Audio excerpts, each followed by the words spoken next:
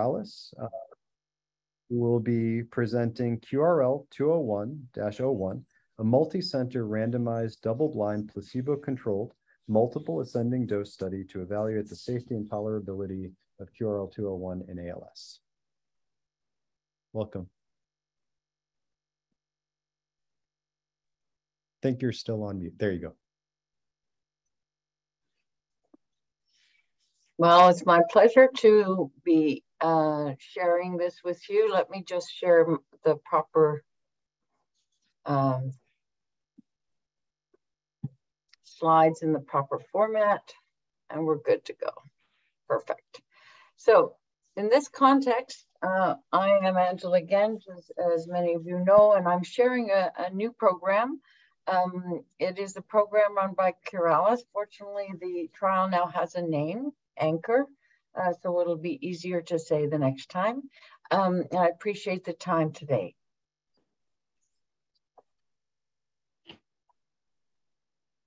So these are my disclosures, and we get to the meat of the matter.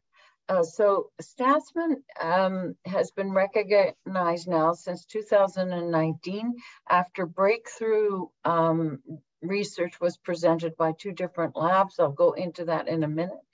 And since that time, it has been recognized that Statsman-2 is consistently decreased in ALS patient data sets, including those in which the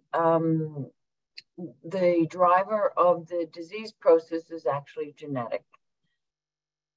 The work that was done that really broke through in the field was done by 2 different labs and published simultaneously.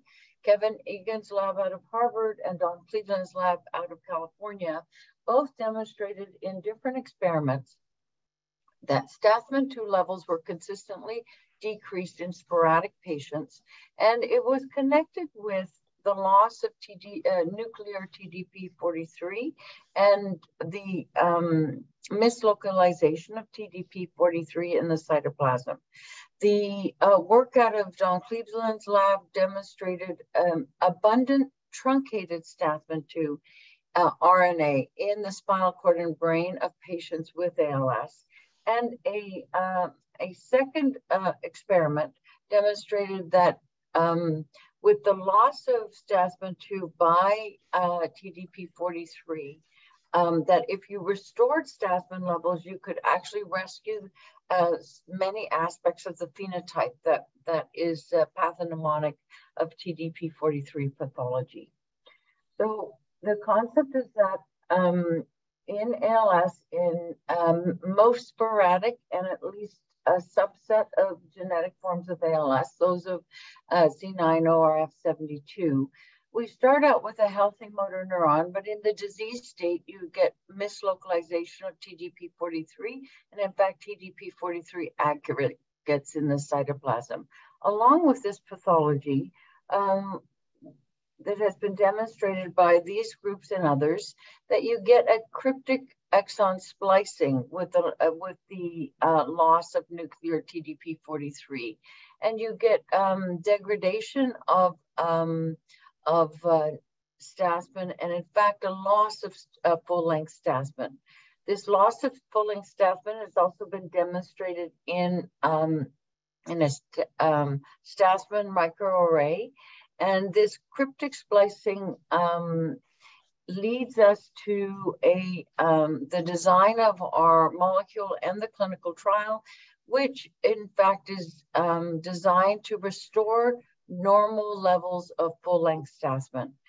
Clotilde recently at Target ALS actually presented several experiments looking at the role of Statsman, not only in the motor neuron itself, but in neuromuscular junction integrity, which may also be important in the effect of a Statsman regulating ASO.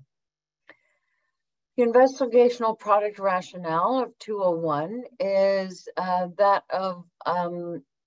is based on the work in the lab of using QRL-201 to rescue a stem cell iPS cell line model of ALS with TDP-43 knockdown.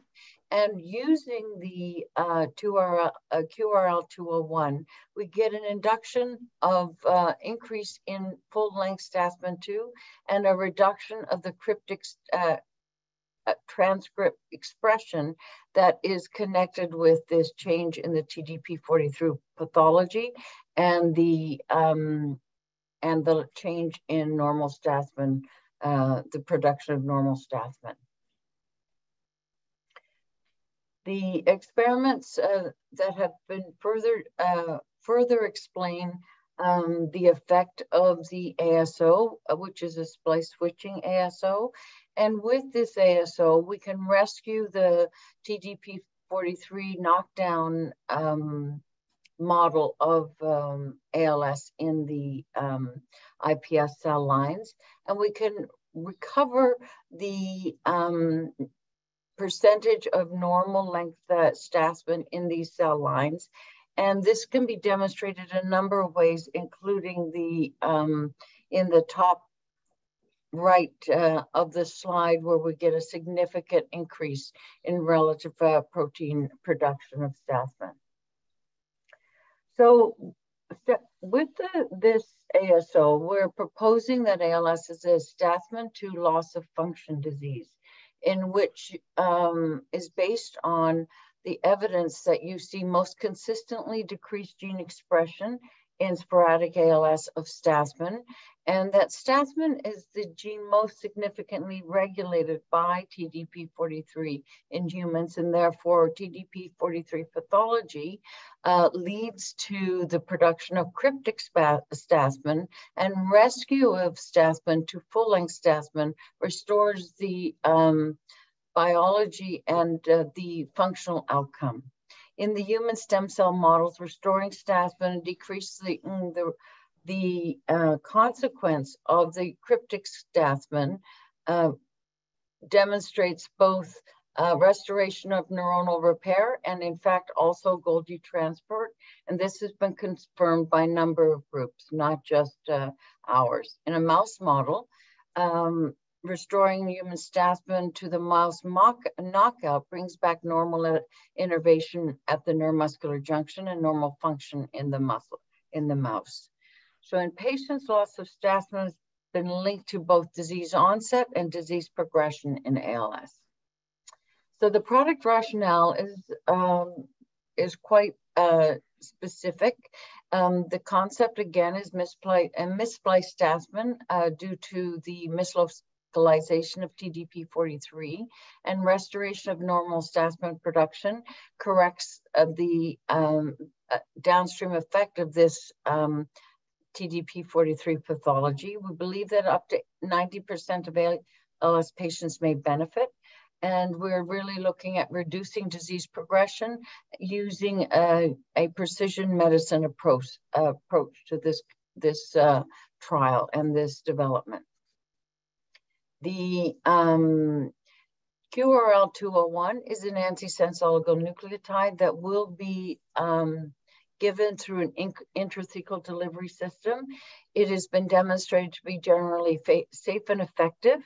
And with the development and approval of nusinersen, and the development of tofersen, we feel that this program is going to be well tolerated in ALS patients. The proof of the effect of 201 has been deduced in the pluripotent derived stem cells, which have been engineered to have TDP-43 pathology. We believe this approach in ALS for this particular rapidly progressive disease is as follows. Our primary objective is safety and tolerability of multiple doses of QRL-201, with the endpoints being adverse events and serious adverse events associated with QRL-201. The secondary objective is the plasma pharmacokinetic profile of 201 after multiple doses with a multiple dose PK. The trial design will be a MAD with including up to 8 cohorts. Our expectation is that we will complete all 8 cohorts if our maximal efficacious dose is found at a lower dose than the top dose in this schema. The remaining cohorts will continue with the maximal efficacious dose. The lightning bolts indicate that in the top 4 cohorts, we will be introducing on top of standard and exploratory biomarkers, we will be introducing electrophysiology on all participants in order to actually demonstrate target engagement at a different level. The proof of concept and proof of mechanism component of this adaptive design is really the top 4 cohorts, and we expect that this will contribute significantly to the design of the pivotal program. The dose, not only the dose we will move forward, but also the patient inclusion into that pivotal program. The biomarkers, as I mentioned, will be extensive, and the traditional clinical assessments will be included. Eligibility criteria will include all patients with the SVC above 50%. We do require evidence of lower motor neuron involvement, and the patients have to be able to tolerate a lumbar puncture and obviously have to have a clear diagnosis of ALS by either Ellis-Coriell or Gold-Close criteria. The exclusion will include an exclusion for SOD1 and FUS patients, as the pathophysiology of those 2 groups of patients is not felt to be primarily driven by TDP-43 pathology. And there are better programs that are ongoing for both of these patients with both of these mutations. All of the other exclusion criteria are typical of our current trial designs at the moment. And we are taking this program throughout the US, Canada, the UK, Italy, Germany, Belgium, and the Netherlands at the moment. So this will be an international program. The startup is actually underway as we speak, with the first investigator meeting happening this weekend.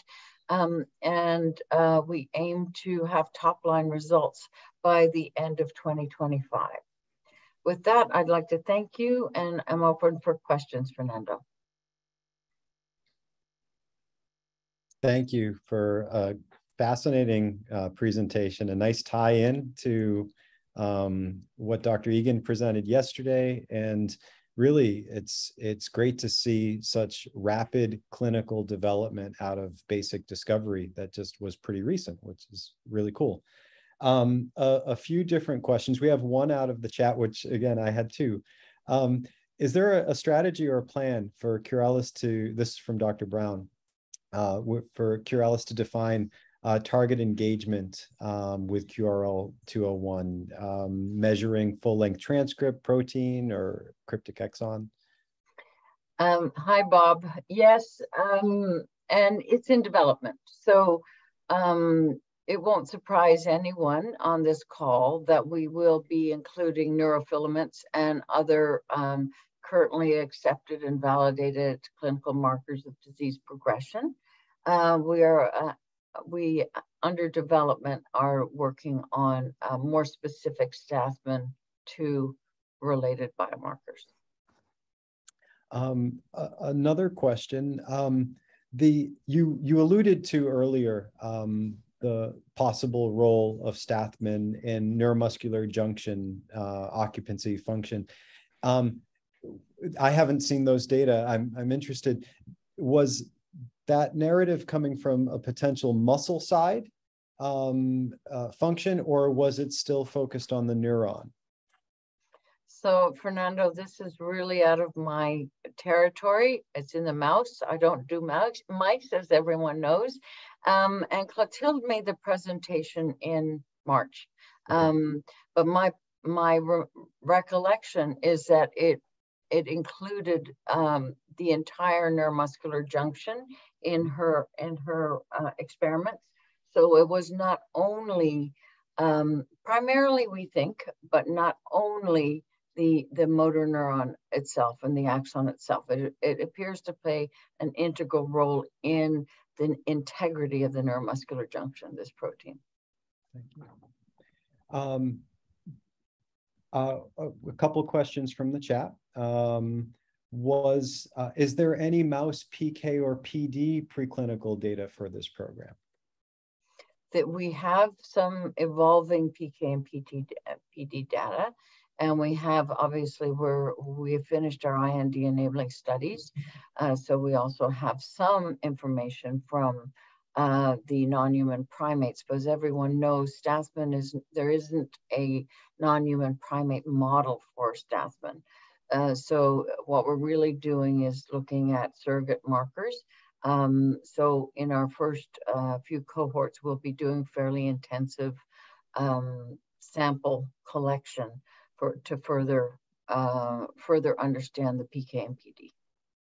And the electrophysiology is really, I think, important here. It's something that we have tried over decades to find the best electrophys program to use in these clinical development programs.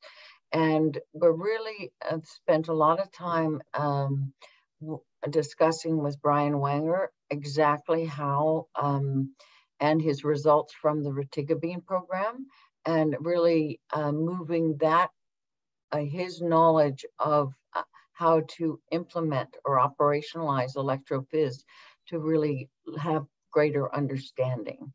So we will be looking at not only the motor neurons itself, but also the neuromuscular junction in the form of repetitive stim to see about whether we can pick up a signal that will help us understand the biology more. Thank you. And I have one more question. I understand the rationale for moving forward with an ASO. There's proof of concept with an ASO to get to appropriate splicing of a target like this. Do you know of any groups that would also be considering using a viral vector to simply express Stathman-2 as a therapeutic approach? I don't know of anyone, but that doesn't mean it's not happening. I think that's deep underground right now. Well, thank you very much for a great presentation and a great conversation. Thanks, Fernando. We'll move on to our next presentation.